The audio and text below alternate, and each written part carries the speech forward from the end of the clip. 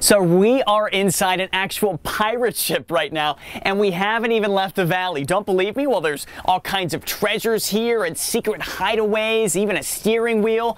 But believe me, this is just the beginning of what this place offers. Stephen Hill and his wife, now the most popular people in this entire Casa Grande neighborhood. I love it. What's not to love about this pirate ship?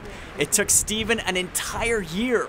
Loads of donated lumber from Home Depot and plenty of trips to Goodwill to build the entire thing by hand, every last nail. To experience it every day is kind of neat because, you know, it takes you to another world, and it's a chance for the neighborhood children to kind of step away from life in the desert for a little while.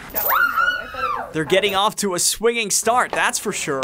Stephen thought of every last detail: a steering wheel, an octopus, even the living quarters. So at least you know, if you're in the doghouse with your wife, you have a place to come sleep, right? Yes, I could sleep and look at the stars. And ahoy, mateys, no plank here, but look up.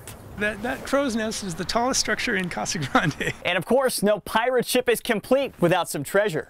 Yes, loads of gems, gold trinkets, even swords. I was in shock. I thought he was a little crazy. Stephen's wife is right, but the only thing he's crazy about is pirates.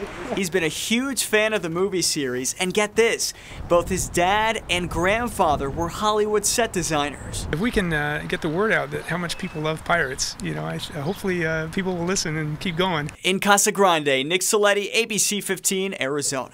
I love it.